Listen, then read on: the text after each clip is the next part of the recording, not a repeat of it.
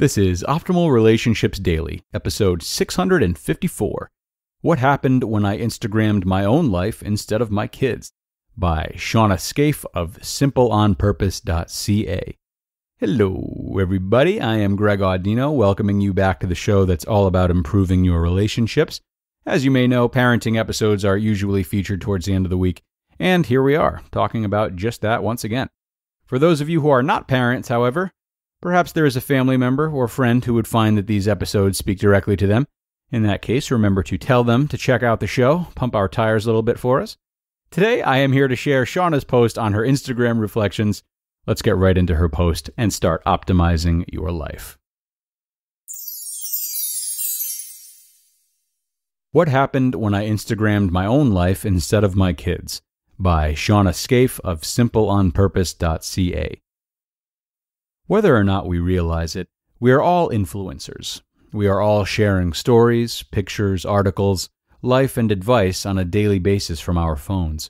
We are all wired to live out our days with this online component, and the grand scheme of all our posts and stories have a theme to them. What does that theme say about us? Some of us use Instagram to stay in touch with friends and family. Some of us use it as a digital photo album. Some of us use it for brand promotion. For me, I use it to get more personal with my blog readers and the other women I've met online. How does being online change us as moms? I've talked before that I think being online has made me a better mom. Lately, I've been pondering about how Instagram has changed me as a mom. More specifically, how Instagram has changed me as a woman who is also a mom. Up front, I'm not here to put down how you use your Instagram or social media. I mean, where else can grandmas and aunties get their daily dose of cute? You use it however it works best for you. I just wanted to share a change that I made in my mindset around what I share on Instagram and how it has impacted me. In April, I joined the hashtag Spring 30 for 30 challenge. It was 30 days of wearing 30 items of clothing, and I often posted my outfits to Instagram. When I looked back at my feed at the end of the month, I thought to myself, oh, that's a lot of awkward selfies. Sure, I love selfies, but it was a lot of pictures of me instead of the regular Insta feed of my 3 kids. Because let's get real, Instagram is for our delectable food, our adorable children, and our adorable homes, right? Yes, ma'am. I thought back to a recent conversation I had with some ladies at A Little Light about our comfort level with posting so many pictures and stories of our children on Instagram. Obviously, I share about my children. I started as a mom blogger, and that seed has rooted in me. But I shared with the group that I enjoy following moms who don't share exclusively about their kids. I'm more interested in the mom and what her experiences, thoughts, and life are like than her kids. No offense to anyone, I know that your kids are adorable little cavemen who do weird and wonderful things. But I'd rather know about the shenanigans, the doubts, the homemaking, the goals, the heart, and the stylings of the mom who made those endearing little nuts. We're all online for different reasons. For me, I'm online for connections, and I'm looking to connect with other women who are also moms. I'm looking to use this space to share in our womanhood and all it entails. Motherhood is one component of that. I'd rather know what another mom made herself for lunch while her kids ate something carby and cheesy. I'd rather see her having a ladies' night with her friends and know what games they played. I'd rather have the story of what she's struggling with when she eats a platter of emotions at 10 p.m. rather than get up for her 5:30 a.m. workout. I want to know what is making her life easier or interesting or daunting or fun. I want to rummage in her closet, peer up on her bookshelf, go to step class with her, check out her playlists, and sit with her on the patio for a virtual glass of wine.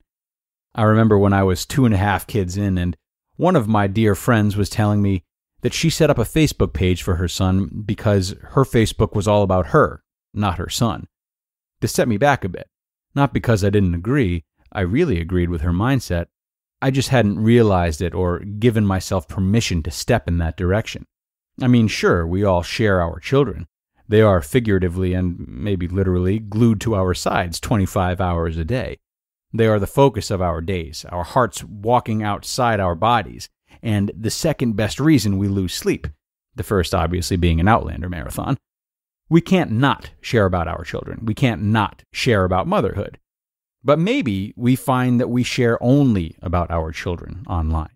Maybe we do this because we feel lost in motherhood. Maybe because they are a distraction from the fact that we lost that woman we were before kids. Maybe because we don't want to be vulnerable or open up on social media, but we will with our kids' life. Maybe because we are viewing the world from their eyes. Maybe because we don't feel like we live or look #Insta-worthy. Maybe because our lives really aren't that exciting beyond the fact that our kid keeps telling members of the public that he will add a newly found rock to his erection instead of his collection. Maybe. I know this because these situations have been part of my Instagram experience. Once I could reflect on that month I spent sharing my lady nerd face in a month's worth of Instagram squares, I decided that I would move forward trying to use Instagram to show my life through my own eyes and experiences. I decided to use Instagram to talk about what was up with me as a woman. I noticed a change. It made me make more effort to do things beyond motherhood duties. I wasn't thinking of sharing my days in the context of what my kids were doing. Now I was thinking about how I was caring for myself and plunking away at the goals I had for myself. It made me set out my days with more intention to do those things I say I want to do. Instead of snapping countless shots of the kids and picking the best one for Instagram, then framing a caption around that, now I often have the caption before I even have the image. Instagramming more about myself has also made me realize that I can do more than only mother work in my day, and I can bring my kids along for the ride with me. It made me aware of the woman beyond the mom and what she was up to. Of course, I still share pictures of my children. I can't not. I mean, I'm a mom and proud of it. But as they get older, I share them less and less. I should be sharing my own life. Their life is their own to share on their own terms. I have learned a lot about parenting and motherhood from fellow Instamoms. I've also learned a lot about countless other fun and insightful things from the women I follow online.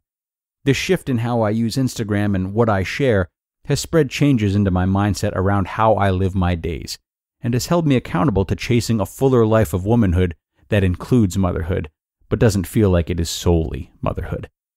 Thank you for reading. Love, Shawna, your nerdy girlfriend who might be raising children who speak in hashtags. You just listened to the post titled, What Happened When I Instagrammed My Own Life Instead of My Kids, by Shawna Scafe of simpleonpurpose.ca. Quick question, everyone. While we are here on a relationships-focused podcast, are your relationships your greatest source of joy or your biggest source of frustration? Wouldn't it be nice to have a life characterized by warm, happy, and healthy relationships? If you've been thinking about seeking advice from a professional, BetterHelp Online Counseling offers you a convenient and safe online setting to do just that. Their licensed counselors specialize in areas like anger, relationships, family conflicts, grief, and more. And whatever you share during your session remains confidential. You can schedule your sessions at a time and style that works for you. Contact your counselor through text, video, chat, or phone, whichever you're most comfortable with. And if you're unhappy with them, you can request a new counselor without being charged extra. So check to see if you qualify for financial aid. BetterHelp has a network of 3,000 U.S. licensed therapists and is available worldwide. And while BetterHelp is not a crisis line, you'll be able to contact your therapist in less than 24 hours. Best of all, it is a truly affordable option. Optimal Relationships Daily listeners get 10% off their first month with discount code ORD. So why not get started today? Go to betterhelp.com/ORD. Simply fill out a questionnaire to help them assess your needs and get matched with a counselor you'll love. That is betterhelp.com/ORD. And thank you to Shawna for an important post today. Honestly, we talk about a lot here on the show, but social media typically doesn't fall within our shows. Whether you're a mother or not, if you're distracted by the presence that social media has in your life, I think Shawna illustrates really nicely that it can be whatever you want it to be. It can be about your family, your expression, and your learning just as much as it can be about your frustration and nonstop scrolling. So use her words not only as a parent, but as someone who has positively shifted her approach to social media and benefited because of it. Because I know a lot of people are struggling with their relationships with social media these days. And with that, I will see you tomorrow for the final post of the week, where we will hear from Ross Training on fostering an active lifestyle, where your optimal life awaits.